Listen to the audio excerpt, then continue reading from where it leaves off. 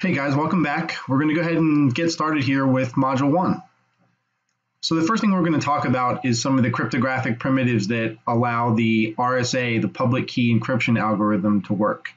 So one of the basic and most important factors of RSA are prime numbers and also something called coprime numbers. So we're going to talk a little bit about what those two things are. Prime numbers are probably exactly what you would expect. Prime number is any number whose only factors are 1 and itself.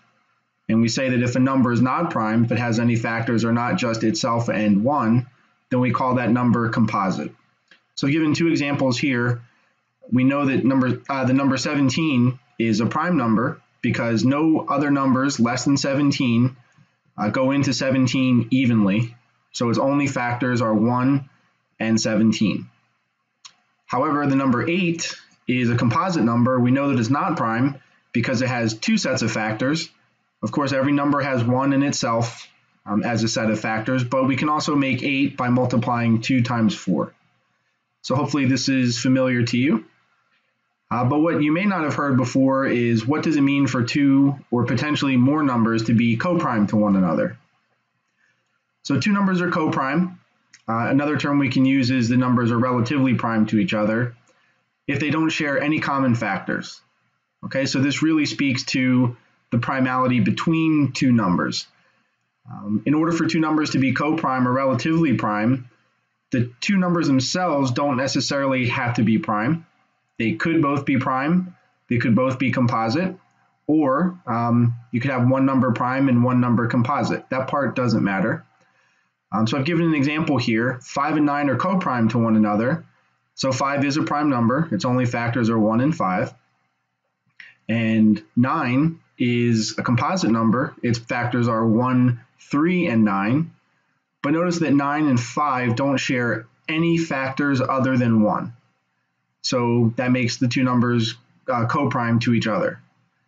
And so one way we like to denote this mathematically, we'll say that the greatest common denominator, so the GCD of 5 and 9, is equal to 1. And that's the same thing as saying mathematically that two numbers are coprime to each other. Something I'm trying to do differently this semester throughout the course of the lecture slides, I want to try to throw in some exercises so that we can kind of help reinforce your understanding before moving on to the next topic. So see here I provided 4 exercises dealing what we just spoke about on the last slide, which were prime and coprime numbers. So if you're watching on a computer, hopefully you're not listening in the car. Otherwise, you won't be able to do this, I guess. But just go ahead and you can pause the video here. I'll wait a couple seconds. Feel free to work out the solutions to the 4 questions, and then we'll talk about the solutions on the very next slide. Okay, so hopefully you've gotten a chance to arrive at your 4 solutions, and we'll go ahead and talk about the answers now together. So the question was, is the number 83 prime? The answer to that is definitely yes. 83, by definition, a prime number's only factors are 1 in itself. So no other numbers evenly divide 83 that are not 1 or 83. So since the only factors are 1 and itself, then by definition, yes, 83 is prime. For the second question, I gave you a tremendously large number that I pretty much just generated at random. But there was one key thing I was hoping you would notice, and that was that the last number, the last digit in that large number is even. Of course, any even number by definition is not prime because we know that 2 divides evenly into all even numbers. Therefore, since no even numbers are prime, and this number is definitely even, then we know for sure the answer is no, this really large number is not prime. The question number 3 was asking you if 17 and 34 are coprime to one another. The answer to that is actually no. 17 and 34 actually share the number 17 as a factor. And so recall that two numbers are coprime if they don't share any factors. In other words, 17 and 34 are relatively prime to one another if their greatest common denominator is 1. And just to touch again on what I said on the previous slide, being coprime says nothing about the numbers individually themselves being prime. It only talks about the relationship, do they share any common factors? So despite the fact that 17 is prime and 34 is composite, we still see that these numbers are not relatively prime because they both share 17 as a factor. And then finally, question number 4, the answer is yes, these numbers are actually coprime. If we factor 4, we find that it has 3 factors, 1, 2, and 4. Of course, 101 is an odd number, so there's no way that 2 goes into it. And similarly, since it's odd, 4 can't go into it because 4 is just a power of 2. So the only numbers that 101 and 4 share as a common factor is the number 1. As we discussed on the previous slide, that's precisely the definition for two numbers to be coprime. So since 101 and 4, their greatest common denominator is 1, we say that yes, definitely those two numbers are coprime or relatively prime to one another. Now that we've talked about prime numbers and coprime numbers, we're going to talk a little bit about something called modular arithmetic. So you may or may not have seen this before, but fortunately it's a pretty simple concept. So another term you might hear for modular arithmetic sometime, a nice way to think about it is as being clock math. So if you think of a clock, you have the number 12 at the top, and hour by hour you go through sequentially 1, 2, 3, 4, 5, 6, 7, 8, 9, 10, 11. And then when you get to the 13th hour, well, there's no 13 on the clock, it just restarts at 12 again and then cycles back through the numbers again. So that's basically what modular arithmetic is. And we write it R is equal to A modulo B. So A mod B, we also say A modulo B. And R is really just the remainder that you get when you divide A by B. So I gave an example here, two hopefully simple examples.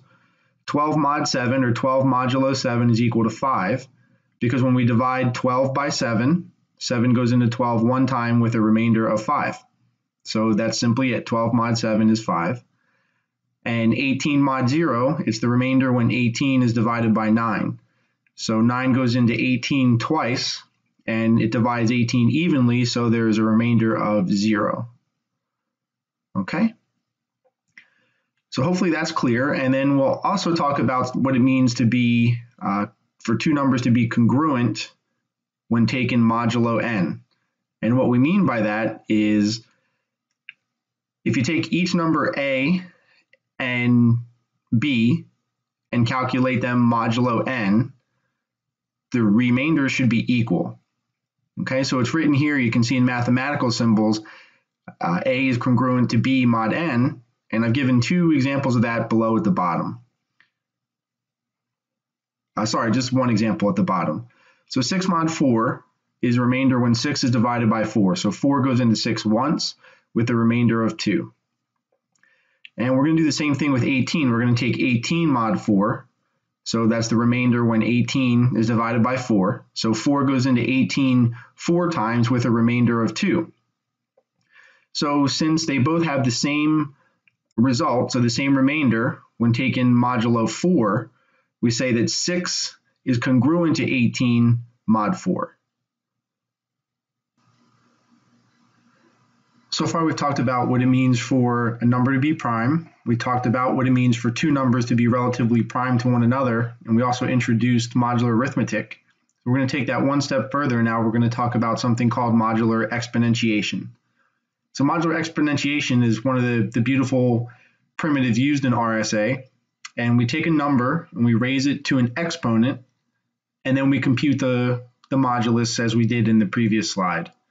So I've tried to provide a pretty simple example here. We see 5 to the second power mod 4, so 5 squared is 25, and 25 mod 4, again, it's the remainder after dividing 25 by 4, so 4 goes into 25 6 times, which equals 24, so there's a remainder of 1.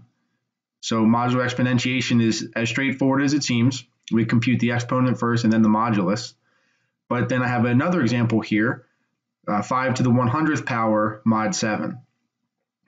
Obviously that becomes much, much, much harder. That's not something we can do in our head. It's not something we're able to really do on a calculator. Probably we would need a computer to be able to compute that exponent for us and then do the mod operation. So when that exponent becomes large, it becomes much more difficult to be able to brute force what that exponent was.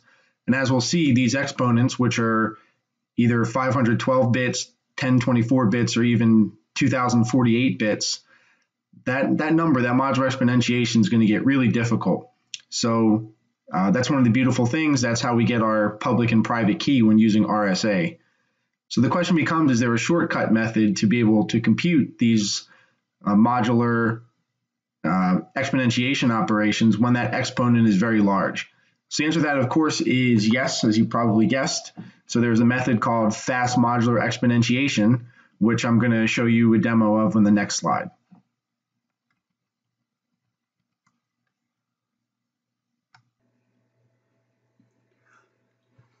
Modular exponentiation is an important operation mathematically when we try to do RSA encryption. So I wanted to work through an example here and show you a quick method, what we call fast modular exponentiation, that we can use with large exponents. And this will become useful down the line when we take a deeper look into RSA. So I'll start with a very simple example. Let's say we wanted to calculate 6 to the second power mod 7. Okay, this is pretty easy because we know that 6 squared is just 36. And then 36 mod 7, right? Oops, excuse me. Just equals 1. So that was pretty straightforward. We perform the exponentiation first, and then we reduce it modulo 7. And this case turns out to be pretty easy because this exponent here is small. So let me show you an example of a larger exponent. Let's say we wanted to solve for 5 to the 40th power mod 7. 5 to the 40, we probably need a calculator to do it, and a calculator might not even have enough memory to be able to store that result. A computer could potentially work, but this is definitely something that we have a hard time doing in our head. And these exponents can, in practice, be much, much larger than just 40. So is there a shortcut? Is there a faster way we can accomplish this? And the answer is yes. So we'll start by looking at 5 to the first power, 5 to the 1 mod 7. This is easy to compute because it's just the remainder when 5 is divided by 7, and this just equals 5. So now let's take a look at 5 squared mod 7.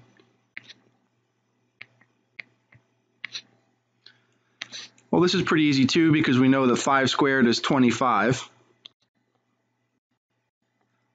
And 25 mod 7, the remainder after 25 is divided by 7 is 4. Okay, but quickly this starts to get hard. Now we're going to look at 5 to the 4th mod 7.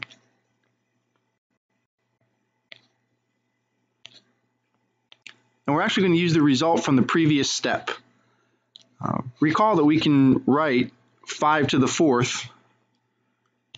Algebraically, we can rewrite that as 5 squared squared mod 7. Well, we know what 5 squared mod 7 is from the previous step. That was just 4. So we're going to go ahead and plug a 4 in here, which is going to give us 16 mod 7. And that just equals 2. Okay, so let's look at the next power of 2. We're going to have 5 to the 8 here. 5 to the 8 mod 7. And we know that 5 to the 8 is the same thing as 5 to the 4th squared mod 7. And again, we have this result of 5 to the 4th right here from the previous step. So we're going to take the 2 and plug it in here for 5 to the 4th. Okay. So 2 squared is 4 mod 7. and 4 mod 7 is simply 4. Okay, so hopefully you're starting to see the pattern here. We're going to do 5 to the 16th.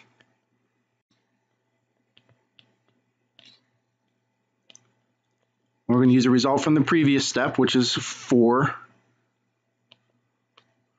squared mod 7, which is simply equals 16 mod 7, and that equals 2. Okay, we'll go one more power of 2 up. We'll compute 5 to the 32.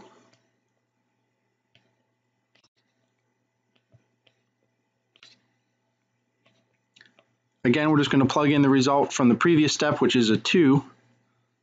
2 squared mod 7.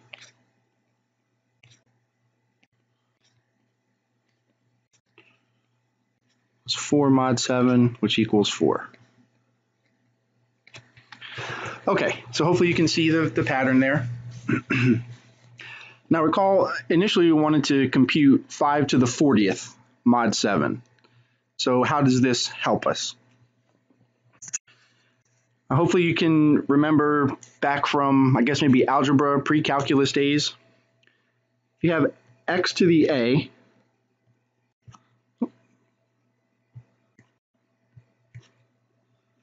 sorry, I'm having a little trouble with my pen here. X to the a times x to the b. When we have a common base here, we can add the exponents. So x to the a times x to the b is equal to x to the a plus b. Okay. Well, since we want to find 5 to the 40th power, we can use these two entries right here, 8 and a 32. Because 5 to the 8th times 5 to the 32 is 40, and then we can just take that result, reduce it modulo 7, and that will give us our overall answer to 5 to the 40 mod 7.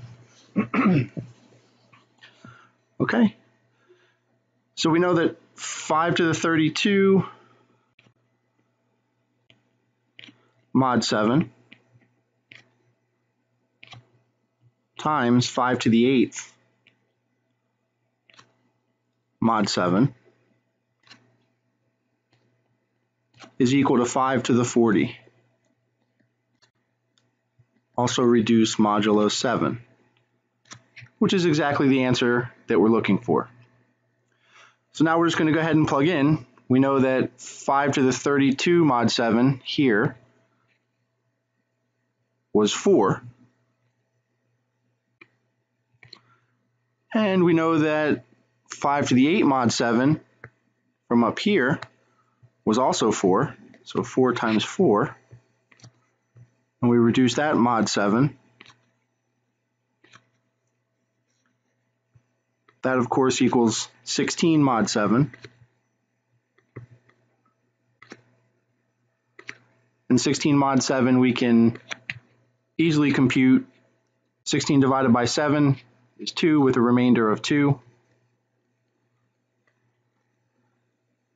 And there's our final answer.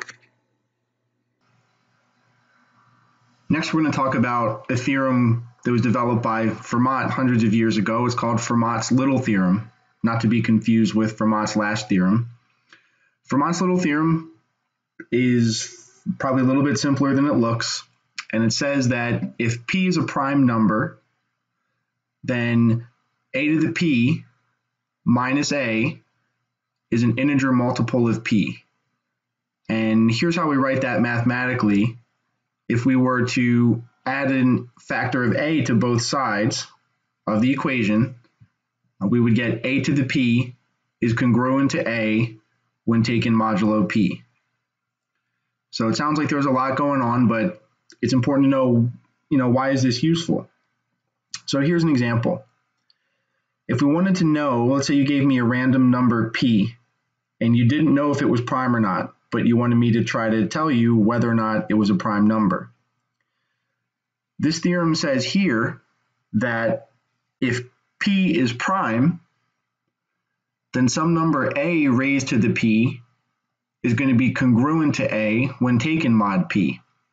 So let's say you gave me the number p equals 3, and you wanted to know whether or not p was a prime number.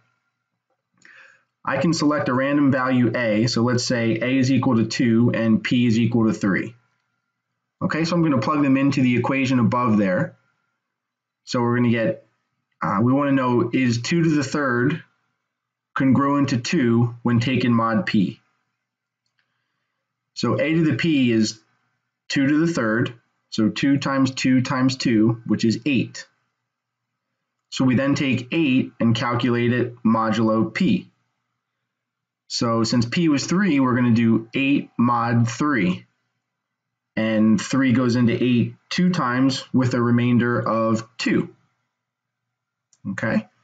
So on the left side, we get a to the p mod p is equal to 2. Now we look on the right side of the congruence, and we have a mod p. Well, a was 2, and p is 3, so we're going to compute 2 mod 3 on the right-hand side of the equation. Well, 2 divided by 3 is 0 with a remainder of 2. So now we got a 2 on both sides, and we know that in fact 2 to the third is congruent to 2 when taken mod p. And by definition of the theorem, that's only true if p is a prime number. So you basically have a probabilistic test to tell whether a given number is prime or not. So hopefully that makes some sense. If not, we can definitely talk about it a little bit more during office hour. I can give you a worked example of why this works. And we're going to see a little bit later on how this is one of the fundamental theorems. It's one of the things used in the proof of why an RSA crypto system is secure. So that leads us into a discussion on Euler's phi function, also sometimes called the totient function, and we denote it by using phi of n. This is actually fairly simple and straightforward. Phi of n just denotes the number of numbers that are less than n that are also coprime or relatively prime to n. Okay, so mathematically I've written Euler's theorem there. We're going to get to that in a little bit. But let's take a look at the example here. We're going to calculate phi of n. So we're going to calculate the Euler totient function where n is equal to 16. Okay, so again, by the definition of the totient function, we're looking for the number of numbers that are less than 16 that are also relatively prime to 16, which means they share no other factors with 16 except for 1. Okay? So 1, we always count towards Euler's totient. Okay, what about 2? Well, 2 is not relatively prime to 16 because they both share 2 as a factor. Well, let's see, 3. Well, 3 doesn't go into 16, so that's relatively prime to 16. How about 4? Well, 4 and 16, they definitely share factors, right? 2 and 4 both go into the number 4, and 2 and 4 are both factors of 16. So 4 is not relatively prime. So 5 is relatively prime. 6 and 16 share a factor of 2, so it is not relatively prime, and so on. So 7, 9, 11, 13, and 15, those are all the numbers that are relatively prime to 16. And the phi function just simply counts the number of numbers that are relatively prime to n and less than n. So if we count up the numbers that are relatively prime there, we see 1, 2, 3, 4, 5, 6, 7, 8 numbers. And here's a very important fact, and we're going to use this fact later on when we talk a little bit more about RSA algorithm itself. If n is a prime number, then we know for sure that phi of n is just very simply equal to n minus 1. And so why is that true? Think of a prime number, let's just say 7. Well, we know that 7, the only factors it has are 1 and 7 by definition of it being prime. So since it's a prime number, its only factors are 1 and 7. That means that every number less than 7 is guaranteed to be relatively prime to 7. So we're going to count it in the phi function, right? So we know if the number is 7, we know that 1, 2, 3, 4, 5, and 6 are all relatively prime to 7 because by definition, 7 is a prime number and it has no other factors except for 1 and 7. So very simply, if n is prime, then phi of n is always equal to n minus 1. So it's very, very straightforward. So the number 17, for example, 17 is a prime number. So we know every number less than 17 is relatively prime to 17. So phi of 17 is just 16. So that's an important fact. So keep that in mind. And another nice fact is Euler's phi function is actually multiplicative. And what that means is if we are trying to calculate phi of p times q, we can decompose that into the product of phi p times phi q. So let's assume, though, that we've chosen p and q both to be prime numbers, which we will do in RSA. Okay, well, we know phi of p is just p minus 1 because p is prime, and we know that phi of q is just q minus 1 because q is prime. So by using the fact above, if p and q are prime, phi of pq, as you see here, is just simply p minus 1 times q minus 1. Well, now that we talked about Fermat's Little theorem, we're going to talk about Euler's theorem. So Euler's theorem is just a little bit of a generalization of Fermat's Little theorem. So the nice thing about it is it lifts the restriction that p must be prime.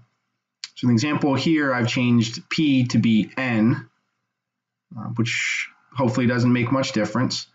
But what it does say is that it says if n and a are co-prime, so a and n share no factors other than 1, then a to the phi of n is congruent to 1 when taken modulo n. So if we take a look at the left-hand side of that equation, you'll see that phi of n, that's exactly what we saw on the previous slide, which is Euler's totient function, or the phi function. So if a and n are co-prime, what we see here is that because a to the phi of n is congruent to 1 mod n, that actually is the same thing as saying a to the phi of n is relatively prime to n. And we're going to see a worked example. I know that's a lot of words to take in up front, but anytime you have something on the left-hand side, it doesn't matter what it is. Let's just call it x. If x, so anything, is congruent to 1 when taken mod n, by definition, that means that x is relatively prime to that n. Again, we're going to see some more examples of this later. We're going to see it on the homework. We'll talk about it in office hours. So don't get caught up too much in the words.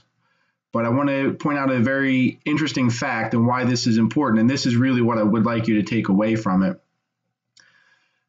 So as I just said, when a number a could be, again, anything, whatever's on the left-hand side, doesn't matter what it is, could be a very complex term, could be a very simple term. If a is congruent to 1 mod n, again, that means that a is relatively prime to n. But there's this other fun fact that if that's the case, then there exists a unique inverse, which we'll call b in this case, so that when you multiply a times b, that's also going to be equal to 1, so congruent to 1 mod n. And the cool thing about this is that inverse b is actually guaranteed to exist if a is congruent to 1 mod n. So not only is it guaranteed, we know an inverse exists, we actually also know that a unique such inverse exists. So hopefully you might be able to start to see the connection between public and private keys here.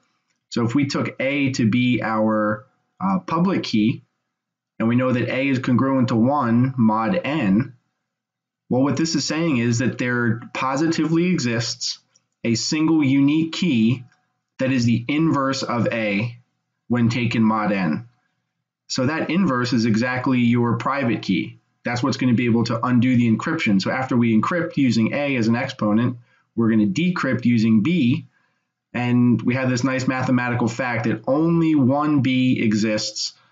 So there's your public-private key pair right there. So we'll develop this idea a little bit more in some of the slides to come, but basically your major takeaway here should be that when a number is congruent to 1 mod n, there exists a unique, what we call modular multiplicative inverse b, such that a times b is congruent to 1 when taken mod n. With these ideas in mind now, we're going to take a look at actually how RSA itself works. So the first step in the RSA algorithm, you're going to begin by selecting two prime numbers, p and q. So you're going to see a really nice example of this that you'll get a chance to work through on the homework. The numbers will be much smaller for p and q, so n will be much smaller. But in practice, p and q are usually 1024 or 2048-bit prime numbers, so they're very, very, very large. But we'll just be dealing with a very small subset of numbers here just for ease sake. So start by selecting selecting prime numbers, p and q, and then we're going to set capital N, which is going to be our modulus, equal to p times q. Okay, and if you remember from a couple slides back, we're going to be using the phi function. Remember that the phi function is multiplicative, so when we go to calculate phi of n, we're going to be able to make phi of n is going to be the same thing as phi of p times q, because n is just equal to p times q. And then we can split that apart since it is multiplicative. So we'll get that that equals phi of n is equal to phi of p times phi of q. And then also recall that since both numbers p and q are prime, phi of p is just equal to p minus 1. So phi of q is just equal to q minus 1. So phi of n is going to be the product of p minus 1 times q minus 1. So next we're going to choose an encryption exponent. So we started to touch on this when we looked at Euler's generalization of Fermat's little theorem on the last slide. Okay, we're going to choose an encryption exponent, which we'll call E, and we're going to choose it such that the greatest common denominator, the GCD of E and phi of n, is equal to 1. And remember from the last slide, what we said was that if the greatest common denominator of two numbers is equal to 1, that means that those two numbers are relatively prime. So what this is saying is we're going to choose an encryption exponent, E, that is relatively prime to phi of n. Okay, and we can choose that to be whatever we want it to be as long as E is relatively prime to phi of n. And the other thing to remember from the previous slide is we said if something is congruent to 1 mod n, which this is, that means that they're relatively prime, but it also means that E has a unique inverse when taken mod phi of n. In other words, there's going to exist a decryption exponent d such that d times E is equal to 1 mod phi of n. Okay, and that's the important thing that guarantees that a unique modular multiplicative inverse exists, and that's going to be our decryption key. Okay, this follows from Euler's theorem, which we saw on the previous page, but there's no need to go into a proof. This isn't a formal number theory class, but if it's something you're interested, let me know. I'd be happy to show it during office hour or point you to it. It's not a very difficult proof at all, fortunately. Okay, so we start with a message M that we're looking to encrypt. And you see here C, so that's going to be the ciphertext. That's going to be the encrypted message. The encrypted message is simply the message M. So let's just say for simplicity's sake that that's just some number. M raised to the E power, which we just chose our encryption exponent so that it's relatively prime to phi of n. And then we just take that number and compute it mod n. So this is just simply the modular exponentiation that we saw about 4 or 5 slides back. Okay, and then to decrypt, we actually just do the opposite process. So we start with the ciphertext C. So we sent this to someone. They sent us a message encrypted with our public key, which is E. Right, they sent us the ciphertext back. And the only thing in the world that's able to undo that encryption is D. Because as you saw above, we know that there's one and only one unique modular multiplicative inverse of E mod phi of n, which is D. Okay, so when we take that ciphertext C and raise it to the D power, when we take that result mod n, again, this is just straightforward modular exponentiation, that's actually going to yield the original message. Okay, so we're going to take a look at a worked example of that and we'll step through it together. Now we're going to step through an example of the RSA algorithm together so you can get a better feel for how some of these number theoretic primitives actually lead up to the successful encryption and decryption of data using RSA. So recall the first step is to choose two numbers p and q that are prime. So for our example here, we'll use smaller numbers just for the sake of learning. So we'll select, let's say p is equal to 11. And we'll say that q is equal to 13. The next step is to compute the modulus, capital N, which is just simply p times q, and 11 times 13 is 143. Okay, the next thing we're going to do is we're going to calculate Euler's phi function. So we want to calculate phi of n, which is 143. But recall that it's a multiplicative function, which just means we can decompose this into phi of 11 times phi of 13. That's just 5p times 5q. And we know by definition that since both p and q, 11 and 13, are prime numbers, we know that this just equals p minus 1, which is 10, times q minus 1, which is 12. So 5n is simply equal to 120. Okay, so our next step here is we want to choose an encryption exponent such that the encryption exponent, which we'll call E, is relatively prime to phi of n. So we want to choose a number E that's relatively prime to 120. So let's just go ahead and we will say, we'll select E, our encryption exponent is equal to 7. Okay.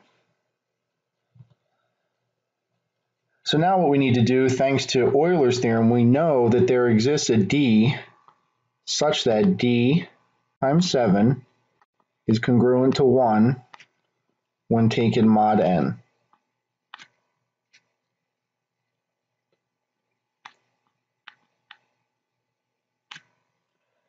Okay, so there's an algorithm here.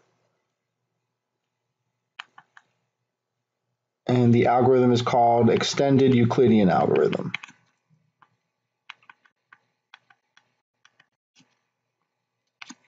Okay, and that extended Euclidean algorithm is going to yield a value d for us, such that d, when multiplied by 7, is going to be congruent to 1 mod 143. Okay, so I'm not going to step through the math of that right here, but I will tell you that d is going to be equal to 103. Okay. So now we have our encryption exponent E. We have our decryption exponent D. So now we're ready to encrypt and decrypt a message. Okay. So let's say, for example, we wanted to encrypt the number 9. Okay, the way we do that, we take our message which equals 9. So 9 raised to the encryption exponent mod n is going to equal the ciphertext. So I'm going to go ahead and plug in for you. So that's going to be 9 to the 7th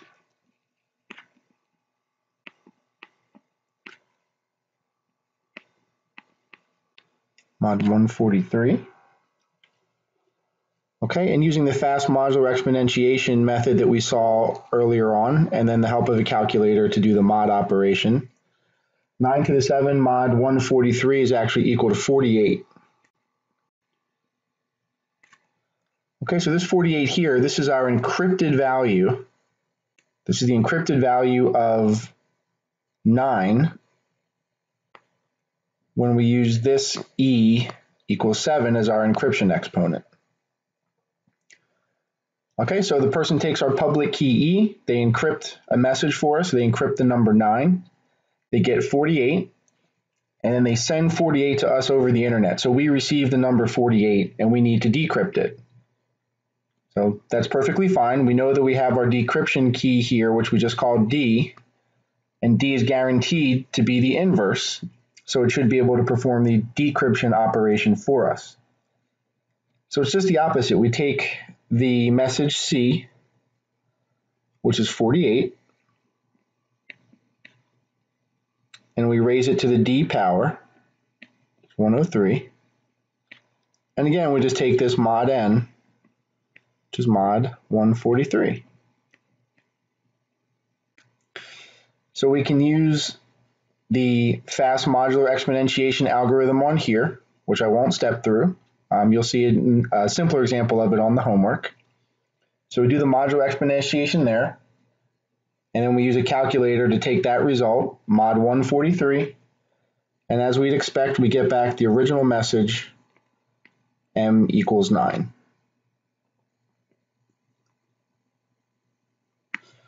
So as you can see, this checks out.